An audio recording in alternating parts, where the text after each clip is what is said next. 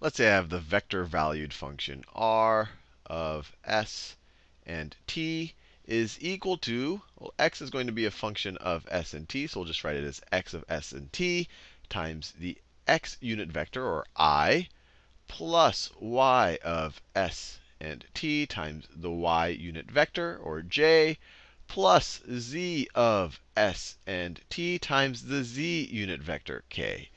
So given that we have this vector valued function, let's define, or let's think about what it means to take the partial derivative of this vector valued function with respect to one of the parameters s or t. And I think it's going to be pretty natural, nothing completely bizarre here. We've taken partial derivatives of non-vector valued functions before, where we only vary one of the variables. We only take it with respect to one variable. You hold the other one constant. We're going to do the exact same thing here. And we've taken regular derivatives of vector valued functions in the past, and those just ended up being the regular derivative of each of the terms. And we're going to see it's going to be the same thing here with the partial derivative.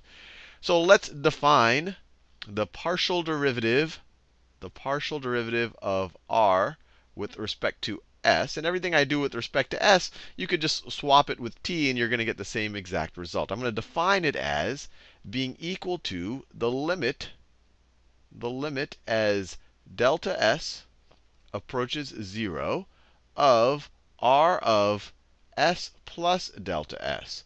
We're only finding the limit with respect to a change in s, comma t. We're holding t, you can imagine, constant for a given t, minus r of s and t, all of that over delta s. Now, if you do a little bit of algebra here, you literally, r of s plus delta s comma t, that's the same thing as x of s plus delta s t, I plus y of s plus delta s t, j plus z, all of that minus this thing. If you do a little bit of algebra with that, and if you don't believe me, try it out. This is going to be equal to, this is all going to be equal to, let me write it here. It's going to be equal to the limit of delta s approaching 0, and I'm going to write it small because it's going to take up a lot of space, of x of s plus delta s, comma t minus x of s and t. I think you know where I'm going. This is all a little bit monotonous to write it all out, but never hurts. Times s, or divided by delta s, times I. And then I'll do it in different colors so it's less monotonous. Plus y. This limit as delta s approaches 0 applies to every term I'm writing out here. Y of s plus delta s, comma t, minus y of s, comma t, all of that over delta s times j. And then finally, plus z of s plus delta s, comma t, minus z of s and t, all of that over delta s times the z unit vector, k. And this all comes out of this definition. If you literally just put s plus delta s in place for s, you evaluate all this, do a little algebra, you're going to get this exact same thing. And this hopefully pops out at you as, gee, we're just taking the partial derivative of each of these functions with respect to s. And these functions right here, this x of s and t, this is a non-vector valued function. This y, this is also a non-vector valued function. Z is also a non-vector valued function. When you put them all together, it becomes a vector valued function because we're multiplying the first one times a vector, the second one times another vector, the third one times another vector. But independently, these functions are non-vector valued. So this is just the definition of the regular partial derivatives, where you're taking the limit as delta s approaches 0 in each of these cases. So this is the exact same thing.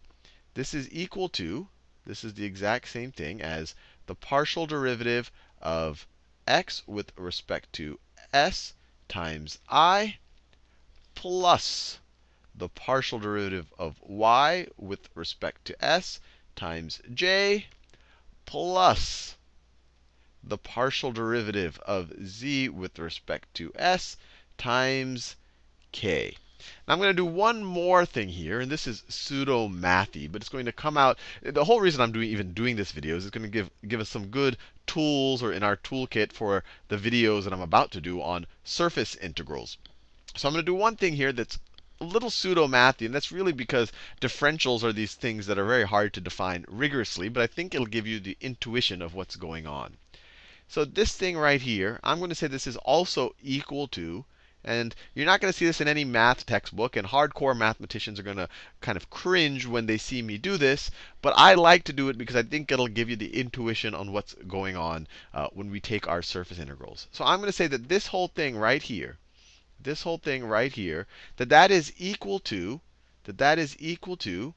r of s plus the differential of s, a super small change in s, t minus r of s and t, all of that over that same smooth, super small change in s.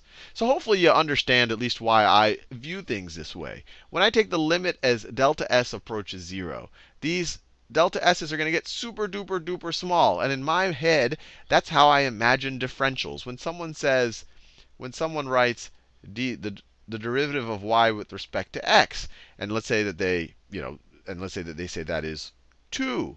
And we've done a little bit of math with differentials before. You can imagine multiplying both sides by the dx, and you could get dy is equal to 2 dx. We've done this throughout calculus. The way I imagine it is super small change in y. Infinitely small change in y is equal to 2 times you can imagine an equally small change in x. So it's if you have a super small change in x, your change in y is going to be still super small, but it's going to be 2 times that. I guess that's the best way to view it. But in general, I view differentials as super small changes in a variable. So with that out of the way, and me explaining to you that many mathematicians would cringe at what I just wrote, hopefully this gives you a little, this isn't like some crazy thing I did. I'm just saying, oh, delta s as delta s approaches 0. I kind of imagine that as ds. And the whole reason I did that is if you take this side and that side and multiply both sides times this differential ds, then what happens? The left-hand side, you get the partial of r with respect to s is equal to this, times ds. I'll do ds in maybe pink. Times ds. This is just a regular differential, super small change in s. This was the kind of a partial with respect to s. That's going to be equal to, well, if you multiply this side of the equation times ds, this guy's going to disappear. So it's going to be r of s plus our super small change in s, t minus r of s and t. And let me put a little square around this. This is going to be valuable for us in the next video. We're going to actually think about what this means and how to visualize this on a surface. As you can imagine, this is a vector right here, right? You have two vector valued functions. You're taking the difference, and we're going to visualize it in the next video. It's going to really help us with surface integrals. By the same exact logic, we can do everything we did here with s. We can do it with t as well. So we can define the partial. I'll draw a little, I can define the partial of r with respect. Let me do it in a different color, completely different color. It's orange. The partial of r with respect to t. The definition is just right here. The limit as delta t approaches 0 of r of s, t plus delta t minus r of s and t. In this situation, we're holding the s. You can imagine it constant. We're finding its change in t, all of that over delta t. And the same thing falls out. This is equal to the partial of x with respect to t, I plus y with respect to t, j plus z with respect to t, k. Same exact thing. You just kind of swap the s's and the t's. And by that same logic, you'd have the same result, but in terms of t. If you do this pseudo-mathy thing that I did up here, then you would get the partial of r with respect to t times a super small change in t, dt, our t differential, you could imagine, is equal to r of s t plus dt minus r of s and t. So let's box these two guys away. And in the next video, we're going to actually visualize what these mean.